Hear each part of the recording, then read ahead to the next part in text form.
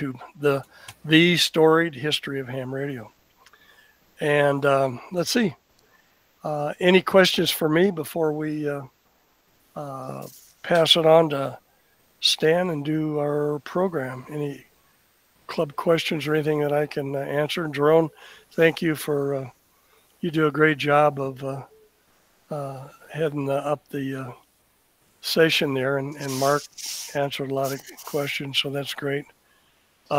Anything for me? Otherwise, we'll move right on, and like I say, we'll let you know when when it comes up for the drawing, and go in the chat and do that. So I will stand by for a second, and I don't hear anybody come back, so we'll pass it on to you, Stan. Okay. And Stan Trout, WB2SHR, and he's going to tell us about how ham can live happily in an HOA. So that's a good subject these days. So it's all yours, Stan. And like I say, everybody, please mute if you haven't. You got it. Okay. Thank you very much, Sherry. I appreciate that. I'm hoping everybody can hear me okay and see the slides and all that. You sound fine. You sound fine. Yeah. I spend more time on Zoom than other formats, but Jeff was very nice this morning, and we did pretty well. I'm going to do something a little unorthodox here, and if I can go to the end. No.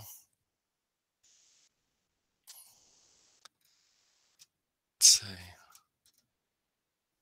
Everybody seeing the final slide or just the first one? Well, we're seeing the just the first one. Just the first one. Okay. So for some reason, it's not letting me advance. So let me try this again. I'll do this and this. And we see you now. That's good. That's good. And let's see. Window. Oh, let's do that.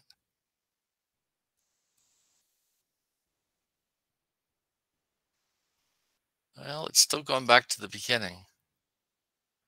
So do you have the presentation open before you share it? I did, yeah. A little confused on that, but let's see. Let's try this one more time. Yeah, the car always runs when the mechanic is present. But yes. I don't want that.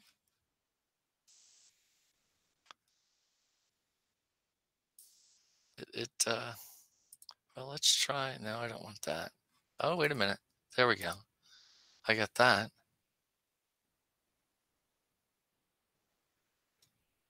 Yes, good. I will go to the end as my unusual move here. And the reason I'm doing that is there's a QR code there in the bottom left-hand corner that will take you to my website, and you'll just be able to download this presentation. And then once you've downloaded it, there are two references there that I quote, one from the Villages and then the other one called Stealth Antennas. So you can pull up the file now and follow along if you want. But I thought I'd make that known right away. And good. We'll go back to the beginning. And Stan, for some reason you popped out of presentation mode, and now we're seeing the thumbnails on the left. And yeah, let's see. How's that? There you go. Now you're back in. Okay, good. And I'm advancing. Good. So, one of the things I thought about while I was sitting here getting ready was the idea that I took undergraduate physics and had to take a class, or I didn't have to. I enjoyed a class on fields and waves, and they talked about antennas, and they showed a very nice looking dipole and said, well, it's easy to imagine what this is. It's a radiator. It's very far away from the ground and any other interference, and it's operating in a vacuum. And here I've been a ham for almost 50 years, and I've never seen that antenna. Maybe it exists in space, but it does remind us, I think, that everything else that we see is kind of a compromise, and so it's a good starting point, I guess. Yeah, I got interested in this. I think I've been listening a few times when different repeaters and people get started about HOAs, and it seems to bring up a lot of enthusiasm or angst or anger or something. And since I've been involved in my own and kind of know how things work from the inside, I thought, well, that's kind of maybe an interesting perspective, and we'll see what happens. I also wanted to shout out to my friend John Gibson, who's here from Michigan, staying up late. NO8V. John and I taught together at Alma College for a couple of years, so lots of fun. So I'll state the problem. One of the resources I'll bring up tonight is from a very large condo complex in Florida called The Villages. I think one of the points I make is they have 5 zip codes. So they're rather large, and they were my inspiration for much of what I'm about to say, because I think they attack the problem the way you would hope. I think hams would attack it and say, okay, this is our situation. How are we going to do this? And they seem to come up with some very practical advice. They are letting me use their full 75 slide presentation. That's one of the links. I pared that down, and I just picked one type of antenna to look at, because I think you'll get the gist of what they do and get some things out of that. And then I just have a few pictures from my own personal way of attacking this, and then we'll get into conclusions and references. So here's what my HOA has to say about antennas. And unless you're a lawyer, this just seems like a word salad that somebody has thrown in there. And if you start to read it, you might say, well, I don't think I can put up an antenna at all. And actually, if you read down a little bit further, you can. You would have to have it approved, which would mean that your neighbors and your neighbors would have to approve, and our architectural review committee would have to approve too. We've got almost 300 units here. I don't think anybody's ever asked for a ham radio antenna, but there is another ham here. I know him. We chat every once in a while, and he's got a outside antenna up. He told me about it. I haven't reported him because I'd have to report it to myself, I guess. But you have to stand at one place in the driveway and look in one specific direction. You say, oh, that's a rotatable dipole over there. It's like, okay, well, nobody's complained, so it's not a problem. The one thing that amazes me when I got into all this was satellite dishes are federally protected. So HOAs are forbidden to say you can't have them.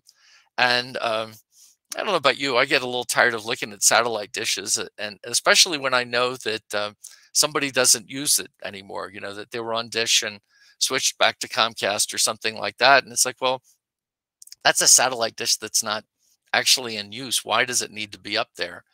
And about the best we can do is to ask people if, well, when you're getting painted, you know, you might want to take that dish down because it doesn't work. So the rules can be cumbersome. It can be a little bit bureaucratic. I'm guessing every HOA has its own kind of personality and way it interacts with things, but you know, that's part of life. One picture, and my friend John will get a kick out of this. You know, a lot of times I've said something about ham radio antennas to people, and they say, well, not like that guy in Greenwood Village over there, because he's got the tower and all this stuff. So it reminded me of my friend John, WD8RXP. He was a neighbor of mine when I lived in Michigan. He built this tower, 190 feet tall, and it is built like the proverbial brick outhouse. And designed it himself. It's on was on a relatively small suburban lot, and it was a monster. It was just amazing. It was featured in QST. His friend Norm Keon wrote an article up about it, and Unfortunately, John since passed on and the towers come down. But um, as much as I love ham radio, I don't know if I would want that in my immediate vicinity either. But like I said, it was built really well. I will tell you one anecdote about it. I lived about 10 miles north of John, and he had a friend who was Rex, who was out maybe 20 miles west. And one night I heard him on Simplex just yakking it up a little bit. So I thought I'd jump in and say hello. And Rex I heard rather well. But John, the guy with the monster antenna, and at the very top, at the 190 feet, I think he had 2-meter Yagis, maybe 11 elements, vertically polarized that, you know, he could do almost anything with. And I had to tell him that, John, your signal, it's a little bit scratchy tonight. I was very sheepish when I said it. And he said, oh, hang on just a minute.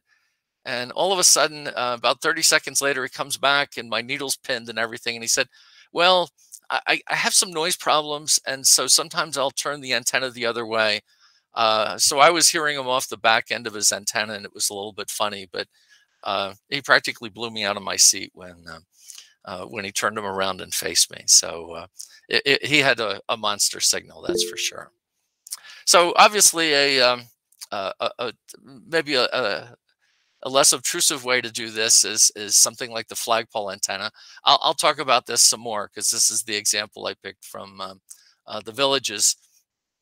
They can be buried pretty nicely. Usually a flagpole's kind of an acceptable thing to put in the yard.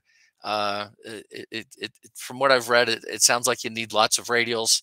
So they said at least 32 in a couple of the things I read. And it requires a remote tuner. Of course, these people are in Florida where maybe weather's less of an issue than it is here, but that's pretty nice. It blends in and does pretty well. Just a reminder on the tuner question. This is from Steve Ford's book on antennas. How important it is to put the tuner for an antenna like that at the antenna itself. Getting the SWR down to 1-to-1 for your rig is nice for the finals of your rig. They'll be very happy to feed into that signal. But if you have a high SWR for a 50-foot run, say, that's radiating, and you need to get power to the antenna and not to the coax. So that's why it's so important to get the tuner at the base of the antenna. But let me explain a little bit about the villages and why I find them kind of inspiring about this. They're in Florida, a little bit north of Orlando, south of Ocala, and north of Tampa and St. Pete, I guess. And growing in population, every time I look, there are more people that are there, but they're up to 130,000 now. I'm on their mailing list, and they're always writing about some new subdivision that they've opened up. But it's 32 square miles, 5 zip codes. They have their own website, obviously. And they have a fairly active ham radio club. So that's the link to their website. And I talked to Mike Regan. He's KM4ZTE. He's the president of the club. And I asked him if surely they would have somebody there who would want to give this talk. And he said, oh, no, you just go right ahead. You use our slides and everything. It's fine.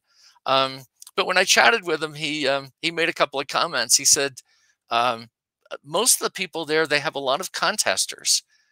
And you would think, well, gee, contesters would want to have like some kind of massive thing. And he said, no. They like the flagpole. It's the most popular antenna that they have. And he said people either run it as a quarter wave or off center fed, and they're happy with the results. So that had me a little bit puzzled. So I dug into their presentation a little bit more. And like I said, I'm not going to go through their whole thing. I just picked the flagpole antenna as an example. And you'll see some other charts and things that relate to some of the other things they look at. But let me go ahead here and advance. So one of the things I think they do that is great is that they have this chart. And so they look on the left on all these types of antennas that you can have. And then they run through and compare various things about how is it on the air, how stealthy is it, how difficult is it to install and cost, and how it does on different bands. And so you might stop right there and say, well, wait a minute, some of these are, you know, C's, D's, and F's, and that's not good. Surely that means that they can't work. And as we'll see, I think it's the next slide, that actually that's not true. It depends on the mode. That's the other part of the story. But for each of these antennas, they've gone through and they've devoted a few slides to, well, how it works, pros and cons of it, how you might install it in your particular place. And they seem to do a lot of, I guess, antenna projects together where people will help somebody install an antenna in their attic or something like that. So it seems like a fairly friendly community. But the mode is really the big thing to keep in mind, that what they're telling us is that if you just want to do one of the digital modes that are very popular, you'll actually do okay with a C or a D grade antenna. It can be very well compromised, and I think it's because, especially JT65, at least what I've read about it, it has this great ability to grab signals way out of the noise, things that you and I can't hear. It can pick up and grab. And so just having something up is enough. But obviously the story gets worse as you move to the left in this chart. And so, you know, wanting to do AM and wanting to do 160 meters or something like that, well, I don't think that's going to fly. But if you look at other things, it's really not so bad. So it kind of helps you understand why you need to think about the mode and the antenna that you pick. So with the flagpole, they again put the band up on top about it's kind of a rap sheet, if you will, about how stealthy it is and what bands it's good on and all that sort of thing. And so it does pretty well. They say from 40 meters down to 10. I think a lot depends, I think, on how high the flagpole is and how good a job you've done with, say, the radials and setting up the tuner so it can work remotely. But they seem to be pretty pleased with the results. It definitely seems to work well. I think if you at least have like a little plot of land that you can use as your, I'll call it your radial field, where you can dig the trenches and put them in. Let's see. So, somebody asked how long are the radials. So fortunately, no, they don't say in this, but I'll try to dig that one up. But just to use it as a 21-foot vertical, I think that's okay. That may be one of the shortened ones, and that's all right. One of the things they'll talk about, I think, in a future slide is what to do under the rock here and why that's an important part of it. But again, it does quite well.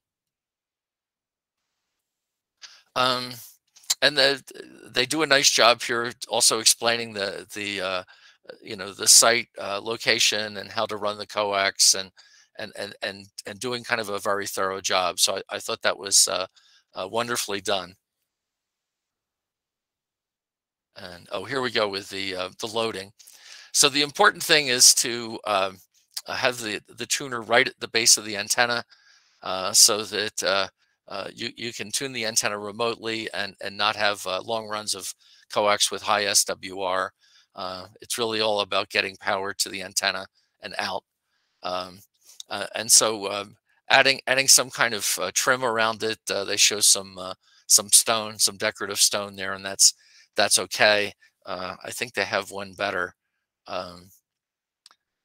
I like their comment too about the best rule is not to have it look like an antenna at all, which I think makes sense. Here they talk about doing the radials. Obviously, you can do the dog fence installers. That's a device that you can rent or have somebody come in and do. But they said you can actually do okay with an edger. I will say I think the soil in Florida is probably a little bit more amenable to that than what we have here. At least in my neighborhood, there's an awful lot of clay. So I think having a little horsepower behind the digging is probably a good one. But yeah, finally they give you the Lowe's part number for the well pump cover that you can put right on top of the antenna and cover it up. So it looks pretty good. And obviously keeping the run into the shack relatively short is always a good idea. I guess I'm more sensitive to that than most, because I do a lot of VHF work, so I'm always worried about my losses. But you'll hear about that later.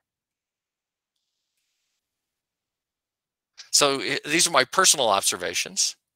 I have the nice situation, I guess, that my workplace where I am now and my ham shack are about 10 or 15 feet apart in my basement. And so I frequently go back and forth between one and the other. And the pictures that you see here, the one on the left is actually the view I get from my workspace. If I look straight up, I can look at the conduit in there. It took me a while to realize, after I looked at my house, I lived here quite a while, and said, how can I get coax up to the attic and do it discreetly and kind of with a minimum amount of feed, because I think keeping the feed short is an important part of having an attic antenna. So right above me is a small, it's like a closet really, which is a wet bar. And so you can see the plumbing on the left there. And that was my hint. It's like, well, if there's a drain there, there must be enough room in that space for a piece of conduit to fit in.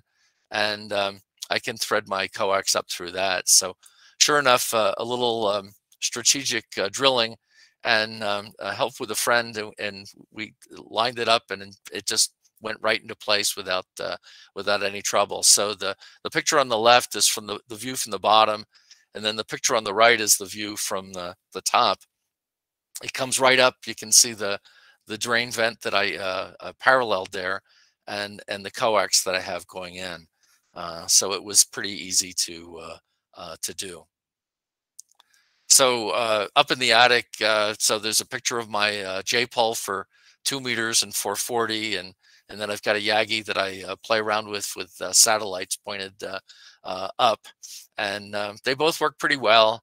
The truss attics are really a challenge for me. I grew up with houses where you went in the attic and you always had a nice flat floor. You stored the boxes there for Christmas and other odds and ends, and that was it. And now I go up in the attic, and it's like an obstacle course to get anywhere, because all the structural things are inside. But there's plenty of space. I've got a very high clearance there. I think my clearance might be as much as somewhere around 12 or 15 feet at the max. So there's a lot of room, and I try to keep things up and out of the way in case somebody has to go up there and do electrical work or something like that. But it works out pretty well. I try to keep things away from the wood. You can see too on the picture on the left, in the back behind my J-pole there's the vent for the furnace. It's a big 6 or 8 inch vent. So I try to keep everything away from that. I don't need any additional reflectors. So some of the things I've learned in doing this, I'll just kind of summarize. But I'm a real stickler about trying to keep my coax run as short as possible. Most of mine are 50 feet, and that seems to do pretty well. If I can get from my shack in the basement all the way up to the right underneath the roof in 50 feet, I think I'm doing pretty well. I'm also a stickler about using high quality coax just to keep the noise level down. And I figure, well, a dB that I don't lose on the way up to the antenna, I'm sure I may lose going through the roofing material, but you know, it's a trade-off. But it's obviously very important with VHF and UHF. So I do that. I think one of the things out of my own past experience, when I lived in Michigan, I got interested in 2 meter sideband, And one of the things I learned from that was to be what I'll call a perfectionist about everything, because it's a mode when things work well, they work well, but they don't. There's a lot of noise and other things that get in the way, and so I learned the value of good coax and good connections and short runs there, and I've tried to apply that here too. Some of the things I can report about having an antenna in the attic: I have no environmental problems whatsoever. Um, I have no problems with wind, UV, snow, or ice. Um, and they kind of laugh at me when I go into ham radio outlet and say, I pick up a piece of cable and I say, I'm going to do some antenna work this weekend. And there's 6 inches of snow outside. And they said, well, you don't want to do it today, do you? I said, no, it's actually a good day for me to do that. It can be a little cold up there, but I don't mind. Obviously, signal losses are inevitable, but I think the thing to get over is the idea that being inside isn't the same as being in a Faraday cage. Signals get out, signals get in. I've had long conversations with people, and I think it was on Facebook. They wouldn't put an antenna up in their attic because they said, "Well, I'll lose signal." I said, "Well, you have to put up something and listen, see what you can hear. You can't just automatically say, well, it doesn't work. It's like it may work well or it may not." Um, but I do a lot of experiments just trying to gauge the effectiveness of my antennas. So some of my tricks are to listen to the weather stations. They put out obviously a continuous signal, and you can get a good idea of what's going on there. Repeaters are okay too. They're not always on, but you can always get a reading from that. A little bit further down the line, FM broadcast stations are okay. And then an HF, WWV, or is a good beacon too to listen to compare antennas. I'm definitely a big comparer of antennas. One of my favorite pieces of equipment is actually my AB switch, because I'll put 2 antennas up there and match them off against each other and see how they do. And my progression upstairs has actually been, I just started off with a quarter wave dipole for 2 meters, and that did okay. But I started taking data and trying to figure out what was going on. And I said, I think I can do a little bit better than this. So I got one of Ed Fong's DBJ1s. Loved it. I thought it did really well. And but then a year or so ago, I inherited the J-pole, and I said, well, I've got to put them both up there and compare. And actually, the J-pole won out a little bit. It was a little bit better in terms of, especially on 2 meters. I didn't test it as thoroughly on 440. So I think, yeah, we're close. I think ham radio antennas are definitely feasible in an HOA. I'd say that you do have to think about what your expectations are. You're not going to be maybe a big gun the way you might if you had a tower or something like that, but you can still get on there and do it. I always look at ham radio as kind of this smorgasbord where we can go in and try a lot of different things and find things that we like, but we can try a lot of things and see how they work. So I kind of take being in an HOA as a challenge to see what I can do with what I have. I will say at some point in the future, I may try to put up an outside antenna, but I think I want to save that for a nicer opportunity, meaning I'd only do it, I think, if I found something where I would really benefit from having the antenna outside and it wouldn't upset the sensibilities of our neighbors. But it definitely favors certain modes. Obviously, digital modes or CW are the best. Although I get out on FM okay. And I don't really have any complaints with that. In fact, one of my favorite FM activities is in the summer, I'll listen to Simplex, and I hear people up in the mountains, and I don't work all of them, but I work a fair number, and so I'm happy with that, and I get pretty good signal reports, so I won't complain. But I think for operating kind of in a stealthy fashion, somewhere between 20 meters and 70 centimeters is kind of the sweet spot. The antennas start to get long, as we all know, once we go beyond 20 meters. And I think the 70 centimeters is probably a good upper limit. You might argue that maybe you could go one notch higher, but it's a little bit trickier, I think. But they get to be small antennas at that stage. That's one of the things I love about 440 is the antennas are such a nice size that you could put something up that would probably do quite well, and that wouldn't be so bad. So I have some conclusions, as you saw earlier. Like I said, the antenna guide is I think 70 some pages, and they do kind of the same job I did. They probably do it better than I did, but they cover all types of antennas and show ways to install them. And I think it's a nice lesson, and you can do these things as long as you kind of follow a few basic rules. The stealth antennas thing, it was something I came across. I think that they're in he's in Maryland, and kind of a similar thing, and some of the ways that he's worked on it. And then the two ARRL books, Small Antennas and W1FB's Antenna Notebook. That's a little old, but he's got some great advice in there, Doug DeMaul. And Steve Ford's is great. He looks at antennas like in your spare bedroom or something like that.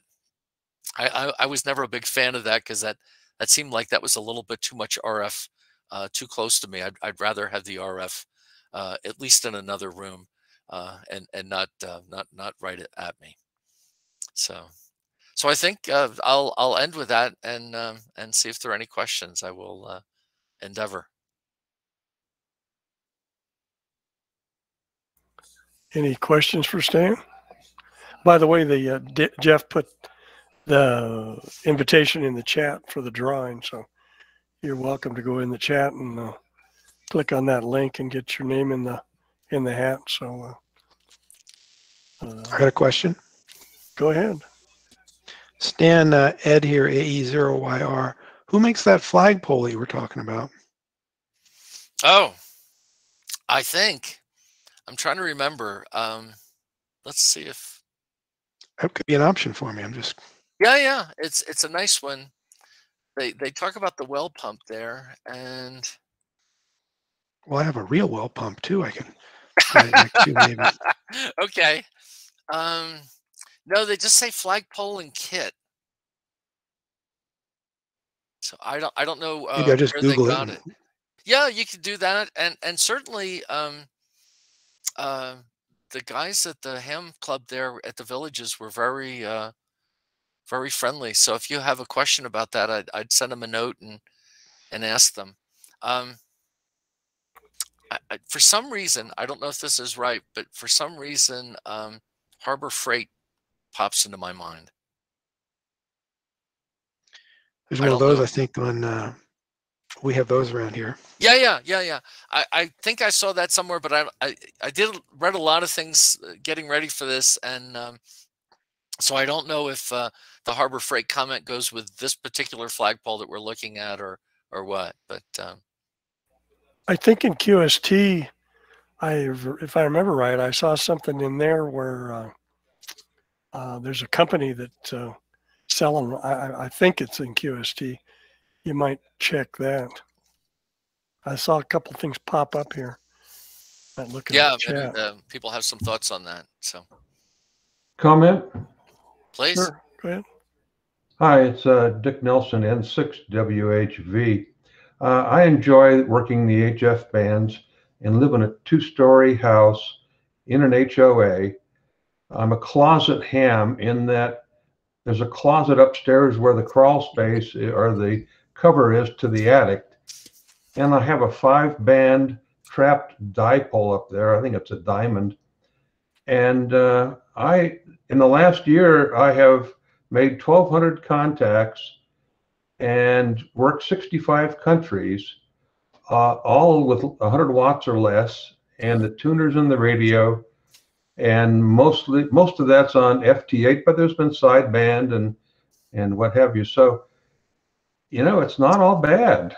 No, it sure isn't. I agree. Thank you. And I will admit too, at one of the places I lived, I was a closeted ham too. That seemed to be a convenient spot.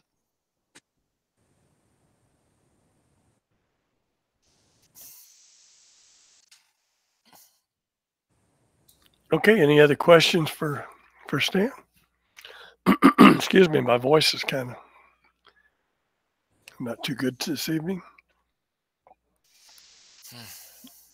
Okay, nothing else. Interesting stuff. Jerome just put the link up. Thanks. Yeah, the Thanks, link. Ron. So good there.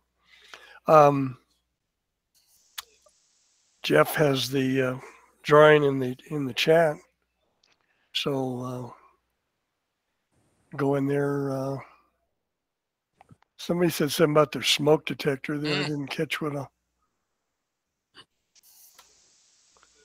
Go look there. Yeah, I guess it depends. I mean, with the smoke detectors, if they're hardwired or connected by Wi-Fi, I don't know.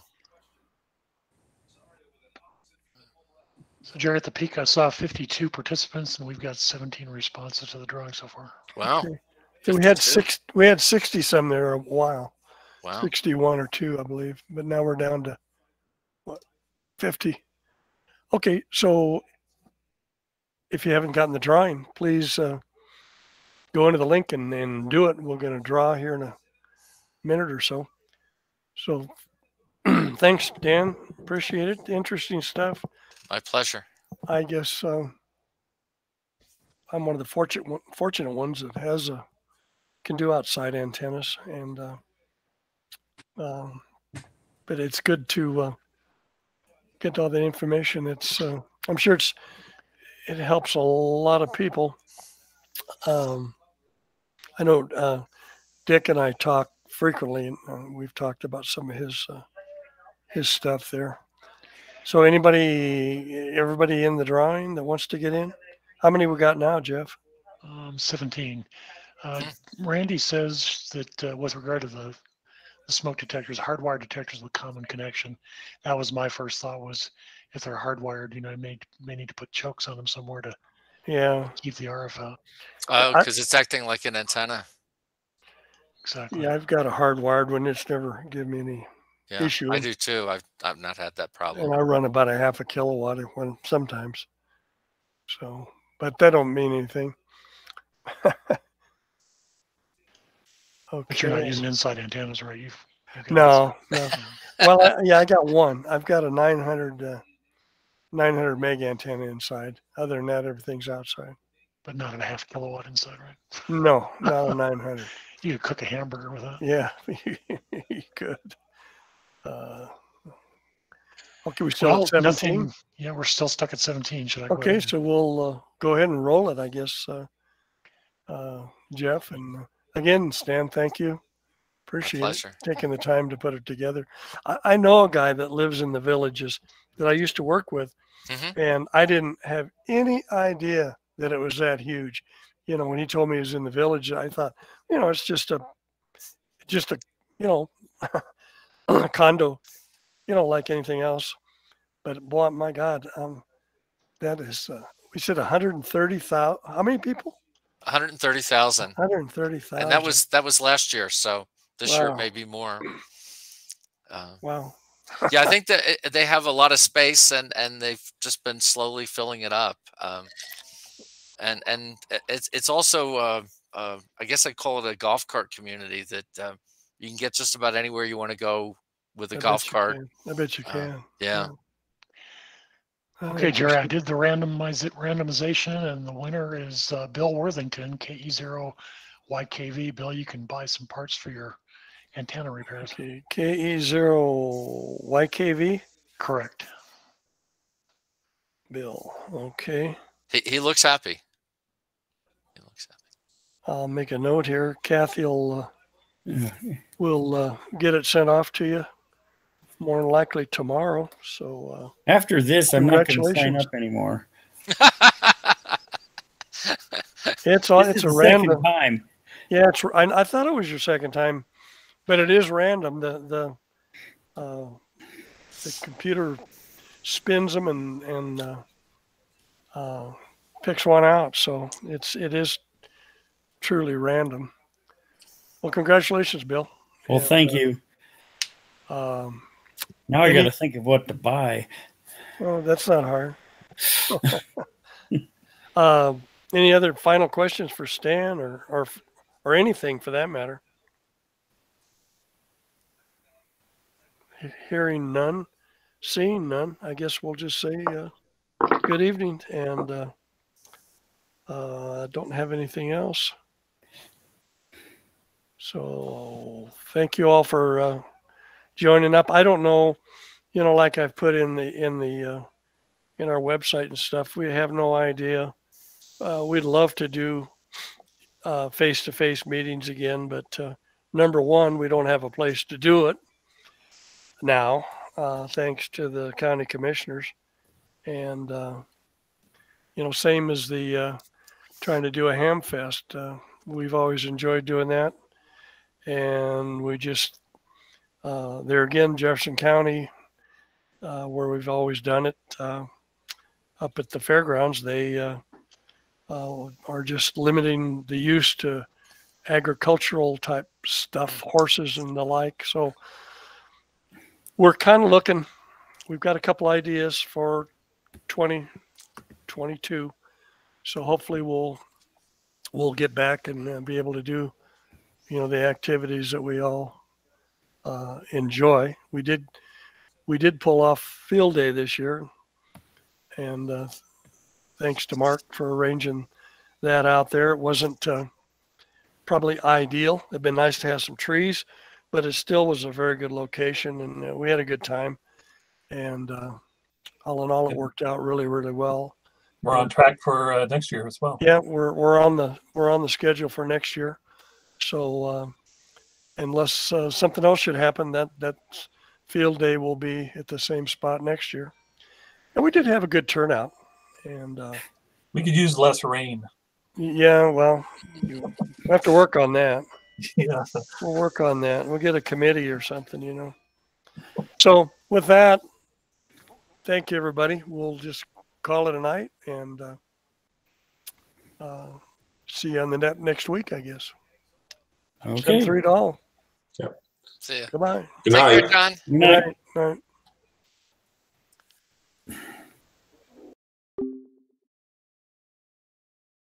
All right, again, thanks everyone for joining me here on YouTube, whether it be for the Elmer session or the Learning Net or the monthly meeting here.